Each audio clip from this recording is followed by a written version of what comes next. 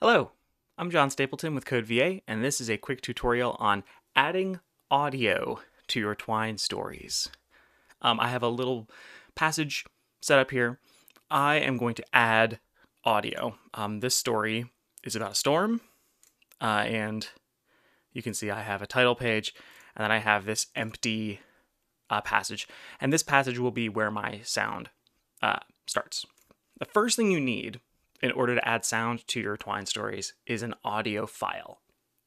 Now, there are lots of ways to get audio files. You can record audio yourself using your phone or a microphone or whatever else.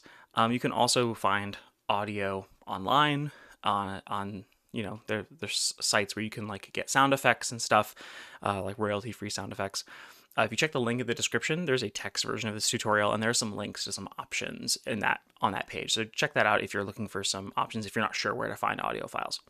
But once you have your audio files, there's sort of a second hurdle to overcome, and that's actually getting Twine to be able to read your audio file so that it can play the audio in your story. If you're using the offline Twine editor, that's not as big of a problem. You can just use that audio file as like a file on your computer. But if you're interested in publishing your story, or if you're using the web-based Twine editor like I am here, then it's a little bit more complicated. You can't just use a straight-up audio file. You have to upload that file somewhere and then link to that file from within your story. So I'm going to show you how to do that with Google Drive. I've got a Google Drive folder here, and I've got some audio files that I want to use. So you should be able to hear these files. I'll just kind of play this one. It's called Rain. It'll load up. You should be able to hear. Yeah, it's pretty quiet, but you can potentially hear some rain in the background. Right, maybe I'll turn that up just a little bit. Yeah, there we go. You can hear some rain happening in the background. Now, to add this to my story, I need to change the file permissions in Google Drive. So I'm going to go over to Share, and the Share menu is going to pop up. I'm going to select anyone with the link, and then I'll make sure this says View. And then I'm going to hit Copy Link, so I can grab the link to the file. So that's step one.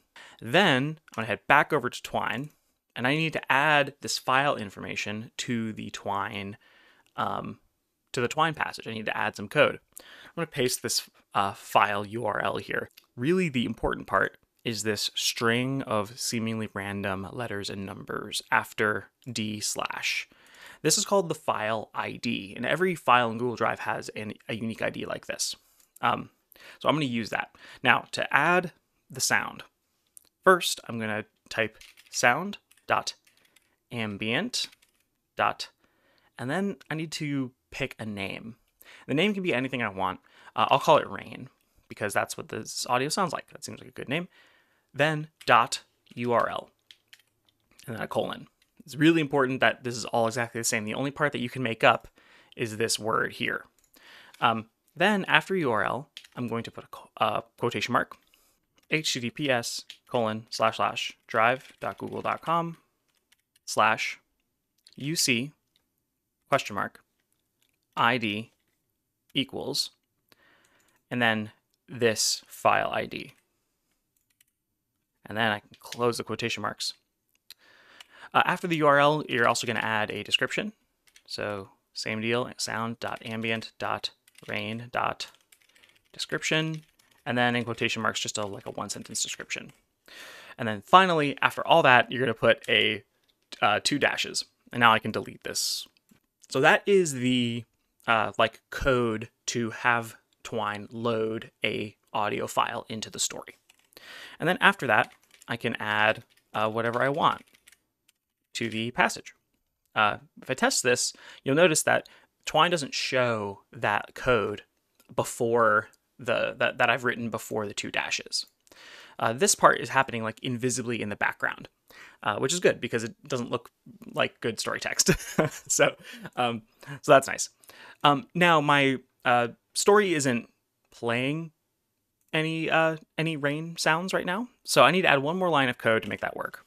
The line of code starts with a curly bracket and then the word ambient, and then the word sound with a colon, and then in quotation marks after sound, I'll put the name of the file that I've loaded up.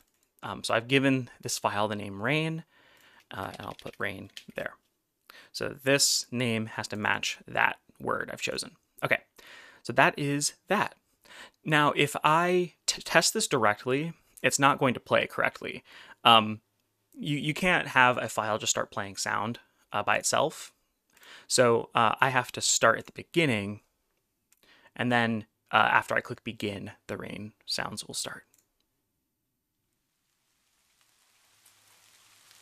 Yeah, got some rain going. That's nice. Very good. That is how ambient sound works. Ambient sound is kind of like fades in slowly, and then it kind of like will go on in the background. You can also do other kinds of sounds. First, I'll show you how to trade out another sound. So I have another audio file here, Storm. It's already shared properly. So let me copy that link here. And all I have to do to make this new file work is I have to copy the file ID. So grab that and put it in the URL. Then I have to give it a new name. So we'll call this one Storm and give it an accurate description. Now I can delete that section. And then instead of saying rain, I'll say storm because that's the word I've chosen. And we'll get a different sound. Oh, I messed something up. Maybe I didn't get the whole file ID. Let me just double check it. Oh yeah, I didn't get nearly the whole file ID.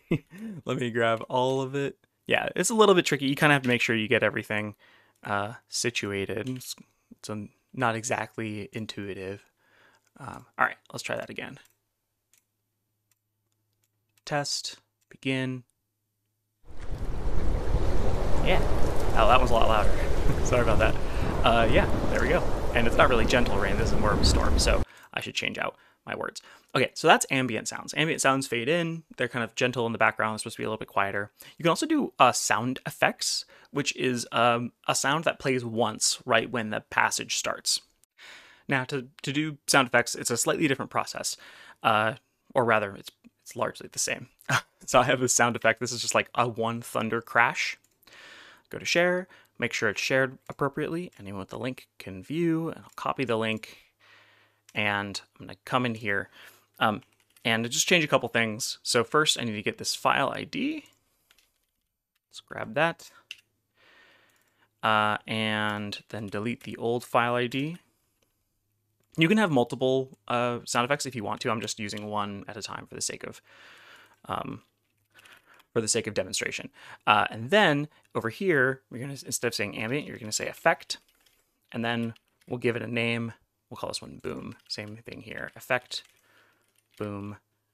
And then here, the notation is slightly different. You do effect, sound, and then the word boom. I'll change this out so it's more thematic.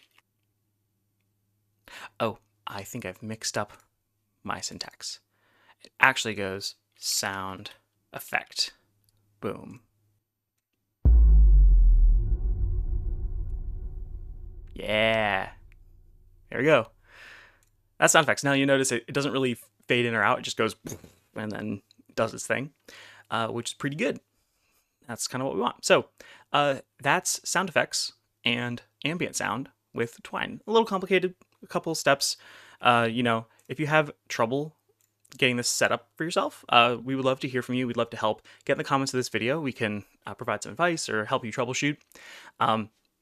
If you want to see a text version of this tutorial with examples and example code to copy and paste and all the different stuff, if you want to try out my audio file IDs, go to the link in the description. There is a text-based version of this tutorial on the Twine Trail Guide.